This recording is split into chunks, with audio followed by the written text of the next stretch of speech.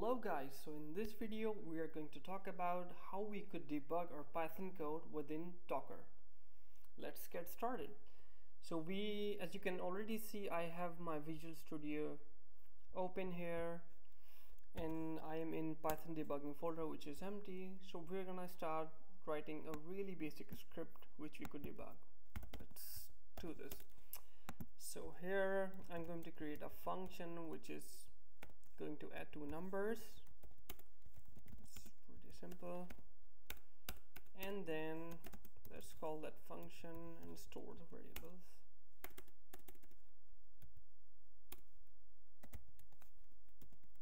Let's store it in a variable and let's print it. Now this is a pretty simple script. We can say Python 3 main, we execute it, we get 8, which is the expected answer.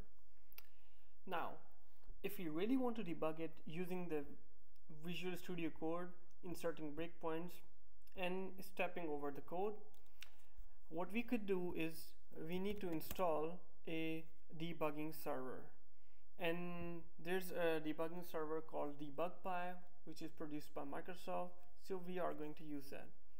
To actually install that, what I'm going to do is first of all create a virtual environment so that I do not pollute my system environment. So let's create a virtual environment first. So we env my env, and as you can see I have my virtual environment here. Now I'm going to activate this environment.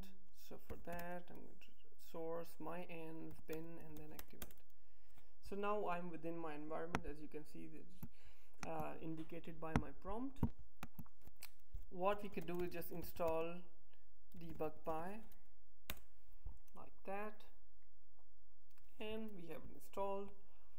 Now the next part is actually to go to your sidebar, Visual Studio sidebar, click run and debug, create a launch.json file. It's gonna take some time. I'm gonna click this option, remote attach. I'm going to leave it as it is, and I'm going to explain what this is in a minute. So to actually run our script using the debug server, what we could do is say Python 3 m debugpy listen, and then this is exactly the same. We have to use the same port, so 5, 6, 7, 8, and then the name of the script. If we do that, of course nothing happens because we haven't started our client yet. Now if we try to start, go to the top right of the Visual Studio Code and try to click this green button, what you would see is this error, because the client tried to connect to this port and this IP address, but there was no server. So what we need to do is add another flag to start the script, wait for client.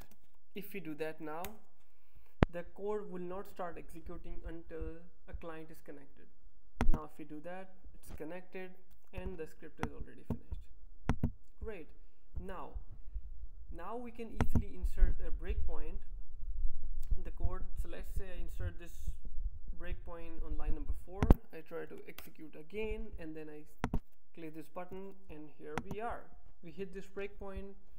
We can watch it like 5, which will return 10, and we can step over, and the value, you can hover over this variable and see the value, which is 8, and that's pretty much it. Okay, now to actually do that everything inside a Docker, let's create a Docker file. For this simple example, I'm going to use 3.9-alpine, which is a pretty small image.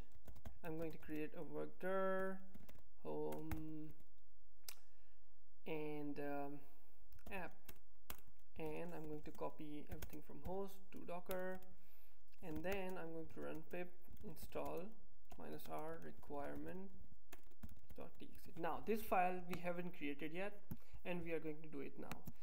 So for that we can just run python pip freeze require, and then just this redirection operator requirements.txt, and there we have it, and we have the all the dependencies for our project. In this case it's just debug.py.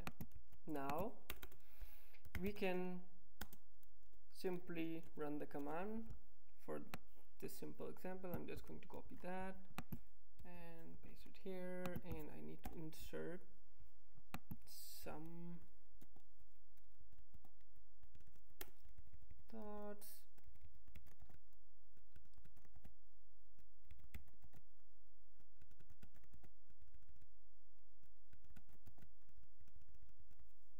And here we go.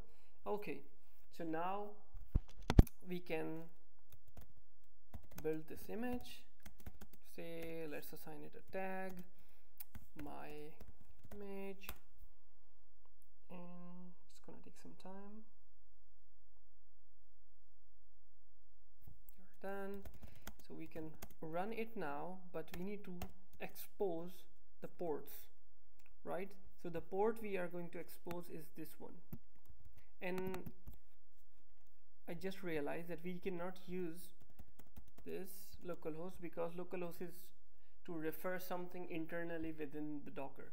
We need to be able to expose the ports and the network outside. We need to use 0.0.0.0.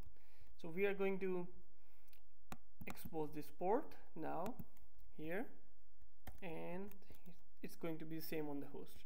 And now when we say image and latest, no, it's not doing anything because it's waiting for us. Sorry, I need to build that again because I forgot after changing the IP address. Now if we do that, it's actually waiting for the client to connect. Now we can just do play, and here we go. So our application is running within the Docker, and we are connected outside in the Visual Studio Code. How do we know? Here you can see that we have already this Docker running, which is the same container. Okay, so that's how you do that. It's pretty simple. Thanks for watching video. Until next time. Bye.